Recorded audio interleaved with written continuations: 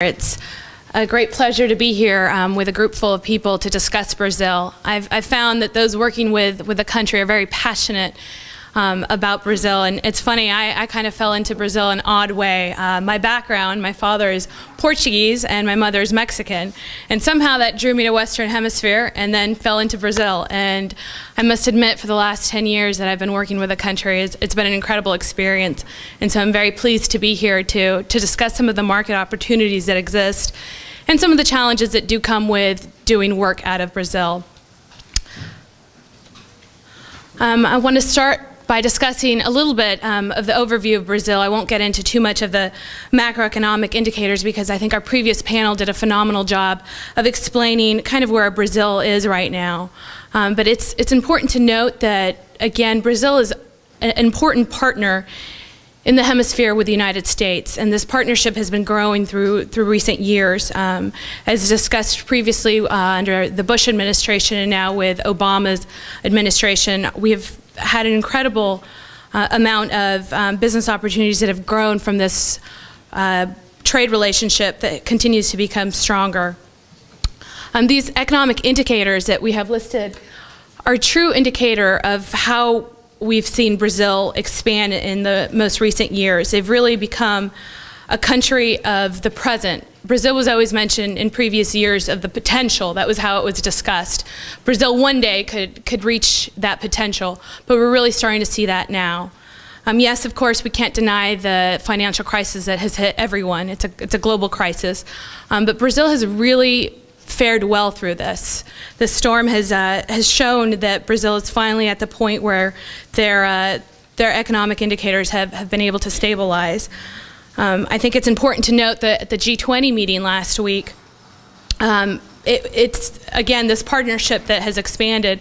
President Lula was one of the presidents who announced that he would also be contributing to the IMF, and the fact that Brazil for the first time is able to give money to the IMF is an incredible indicator of how far we've come. And President Lula himself thought it was quite ironic that in the 80s he was there protesting in Brazil and holding up the posters to get IMF out, and I think it's really telling how far the country has really improved. Our bilateral trade with Brazil has been incredible. We have over $63 billion of trade that goes both ways.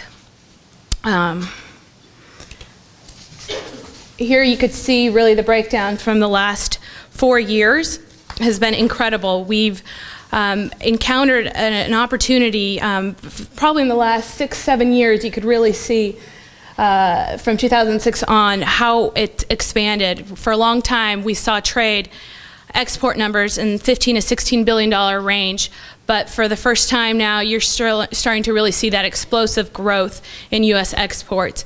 In 2006 we had a little over $19 billion, in 2007 $24, and in 2008 $32. And it's really telling.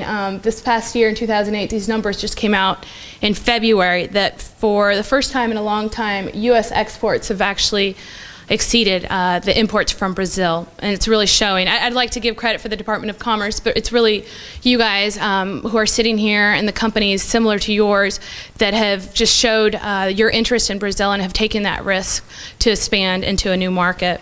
What are we trading? Our top exports, machinery, air and space, craft, electrical machinery, mineral and fuel, are very similar both for the imports and the exports. But it's important to see what those are the highlights of. So how easy is it to do business in Brazil? Unfortunately, it's not the easiest market. It ranks 125 out of 181 in the World Bank's Doing Business report for 2009. And this is quite telling of where Brazil stands. A high ranking or low number means that the regulatory environment is conducive to the operation of business. So Singapore ranks #1, shown here. New Zealand ranks 2, and the US ranks 3. So unfortunately, Brazil doesn't fare that well in the ease of doing business. And this report, for those who aren't familiar with it, it looks at 10 business indicators, from how easy it is to pay taxes to how long it takes to close a business. The World Bank does a phenomenal job in this report by, they have, again, 181 countries that they look at. They do these same 10 indicators for all the countries. thought it was also important to talk about the market opportunities and the areas of investment. This is not an exhaustive list. We actually have this same list as in your packet of information that UPS had provided you from the commercial service. And it's important to note infrastructure projects. I'll focus on a few of them. We had Ricardo Schaefer from Apex earlier speak about the importance of Brazil's Acceleration Growth Program, their PAC. And these infrastructure projects have been one of the focuses of the Brazilian government, and it's really an indicator of how much construction has been booming in the country. And there's many opportunities for U.S. companies to still get involved with this. President Lula just recently announced that they were going to be spending 34 billion reais, a little over 15 billion US dollars, on a housing development for low-income housing. So again, these are new opportunities that will be helpful for U.S. companies to start looking at. Brazil will also need energy infrastructure development and green technology as we move forward. Of course, you can't forget agriculture and the importance of that to Brazil. And also important to note, looking forward, are the two events that Brazil will be hosting soon, hopefully. 2014 is the World Cup, which has been confirmed. And in 2016, Brazil has the Olympic bid for Rio de Janeiro. And we should be getting an announcement, if I'm not mistaken, this October of where the 2016 Olympics are going to be. And I want to talk about this because I think it's important for U.S. companies to start looking at where Brazil is going in the next few years and new opportunities that may exist, you know, dealing with an Olympics or even the World Cup, you know, all the security requirements that come into play, the IT that's involved. Again, a lot of new opportunities out there.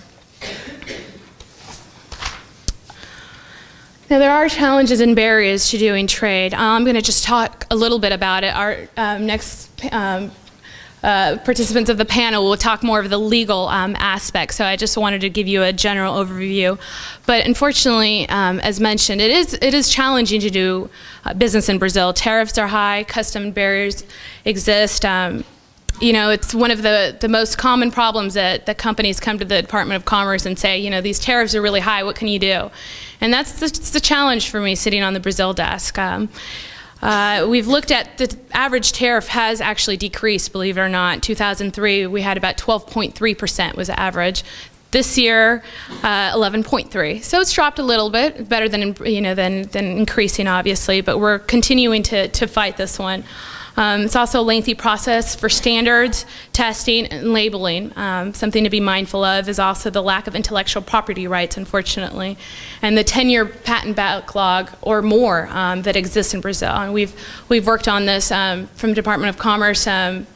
Our Deputy Assistant Secretary mentioned the commercial dialogue that we have, and I'll get into that a little bit more, but we've tried to work closely with our patent officers from the U.S. with working with Brazil to help decrease that backlog. And as mentioned earlier, was a Custo Brazil, and this is a logistical costs and infrastructure bottlenecks that do exist. And lastly, we can't forget, unfortunately, corruption still does exist, and which is something to be mindful of. And of course, abiding by all our U.S. laws that I think our attorneys will get into later.